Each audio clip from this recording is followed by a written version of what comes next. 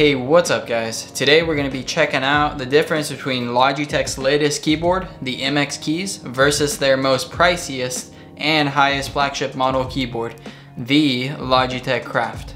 Okay, so before we begin this comparison video, keep in mind that these keyboards are similar aesthetically and in a few other ways, but the biggest difference between these two keyboards is this crown right here and the price of the keyboards. The point of this video is not to determine which one is better and which one is worse. The point of this video is to compare the two and see what their differences are despite the price being different. Alright, so let's jump into it, and we're going to start out with the similarities and then we're going to move on to the differences between the two keyboards. Starting off with similarity number one, the packaging. This packaging is essentially the same on both of these. You get the keyboard, you get the USB dongle, you get the USB-C cable, as well as the instruction manual. Nothing too special over here. The next similar things between these two keyboards are the colors that are being used. They're both gray and black, but they're a little bit swapped around. The Logitech Craft has a gray top bar with a black keyboard, and the MX keys is swapped around. The keyboard is actually gray and the top of the bar is darker or black. So while we're on the subject of the aesthetics of the keyboards, if you don't know already, this color scheme is the same as the new Logitech MX Master 3 mouse. So the MX Master 3 also has this graphite gray trimming on the side and a matte black on the top.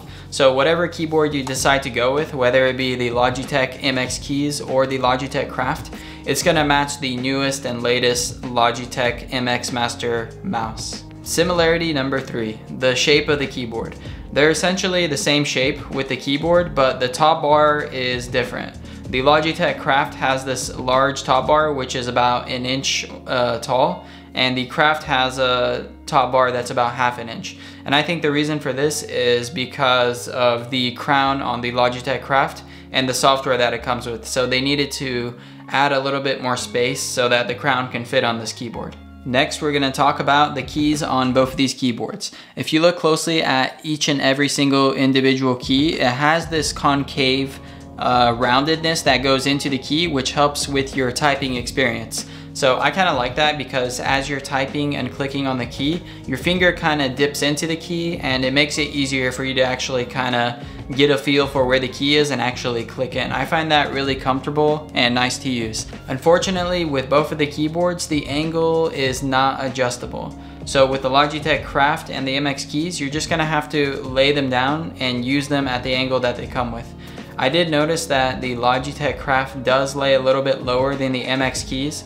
So if you like a more lower profile, then the Logitech Craft is better at that. And if you like a little bit higher profile, then the MX keys will be propped up a little higher. I personally found them both to be comfortable, and to me it doesn't really matter, but if it's a big deal to you, just keep that in mind when you're looking at both of these keyboards. Now we're gonna move away from the aesthetics and the design of the keyboard and get a little bit more into the technical aspects of these keyboards.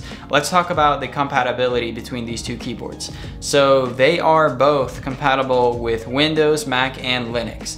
However, keep in mind with Linux that the software doesn't work too well, so you may have issues with that, but you can easily just plug and play any of these keyboards and it'll work like that. But if you actually want to configure the software with any of these keyboards, you're probably going to have to do it on either Mac or Windows. So in terms of software, these keyboards are also very similar. You can customize the F1 through F12 keys to do essentially whatever you want, and on top of the number pad you get an additional 4 keys that are also customizable on both keyboards.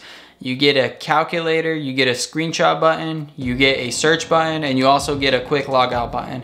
You can customize these as well, but I wouldn't recommend you customize them because the icons are printed onto the keyboards and it might get a little bit confusing. At least for me it might, but it's totally up to you and it's your call on whether you want to customize those or not. I personally found them pretty useful just as they are. Lighting with these keyboards are essentially the same. You have brightness settings that let you go higher and higher and higher, or lower, lower, and lower. And there's about 6 different brightness options that both of these keyboards have, and they also have a proximity sensor. So basically when your hand gets near the keyboard, it's gonna light up.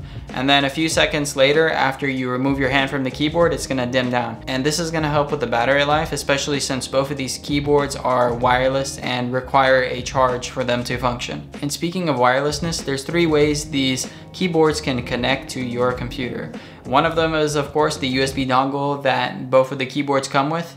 The other way is through Bluetooth, and the last option is the cable. With the included cable that both of the keyboards come with, you're able to charge and work at the same time. So if your battery ever dies, you can just charge it and wait until it gets recharged again. Both keyboards can connect to up to 3 devices using Logitech's Easy Switch technology. So you can connect up to 3 computers or phones or tablets on either of the keyboards. So if you're someone who's multitasking or you just have a lot of computers that you need to use, both keyboards can handle the task very easily. Now that we have most of the similarities out of the way, let's talk about some of the differences between both of these keyboards.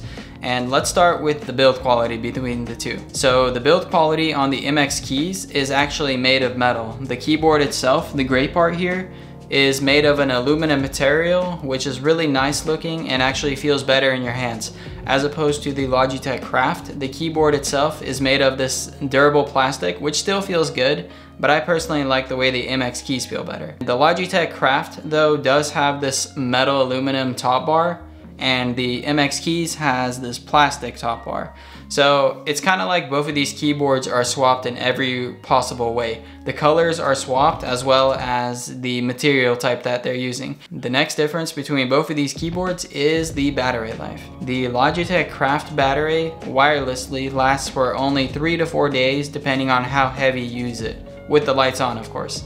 And of course with the Logitech MX keys, this thing lasts for around 10 days wirelessly with the lights on. So you're pretty much getting double wireless time with the MX keys. The MX keys is definitely better in terms of battery life. So if that's important to you, keep that in mind. And the biggest difference between both of these keyboards is of course this big circular crown sitting on the Logitech Craft. So this knob here is actually pretty cool.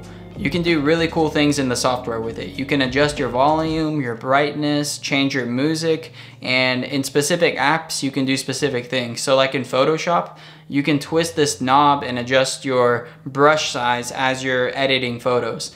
Or if you're in a spreadsheet, you can pan around and scroll around quicker. And there's tons and tons and tons of options that you have with this knob that you can do. As someone who makes YouTube videos, the way I personally like to use the knob is in my video editing software.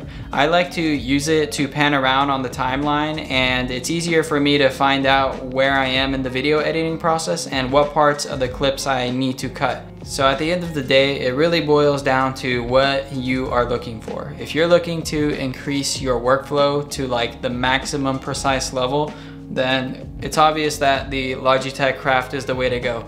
But if you're someone who's okay with their current workflow and you're not really, trying to make things super efficient and optimized, and you just want something nice and clean sitting on your desk, then the MX keys is better in that regard.